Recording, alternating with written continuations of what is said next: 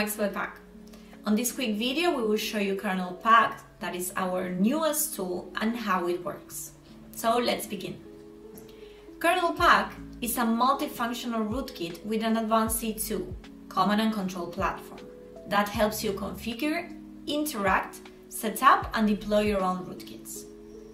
You can stay silent with kernel level process hiding, disable event traces, bypass AMSI and patch guard, escalate to PPL and much more.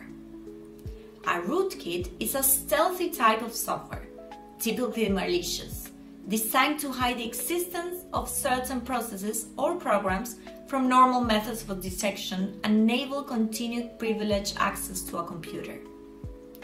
As you first open Kernel Pack, on the middle of the screen, you can already see the features you can use within your rootkit, such as process hiding, driver hiding, credentials dumping, auto execution, file hiding, privilege escalation, and much more.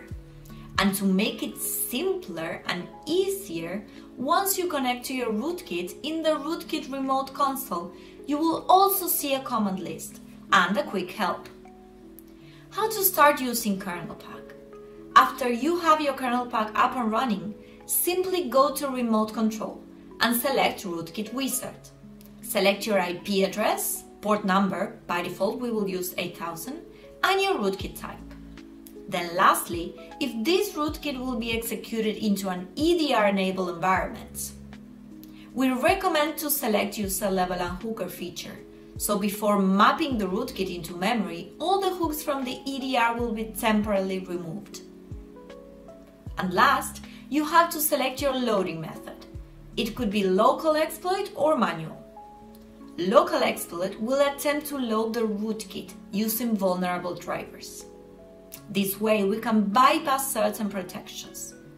But if that fails in your environment, you can always use manual load.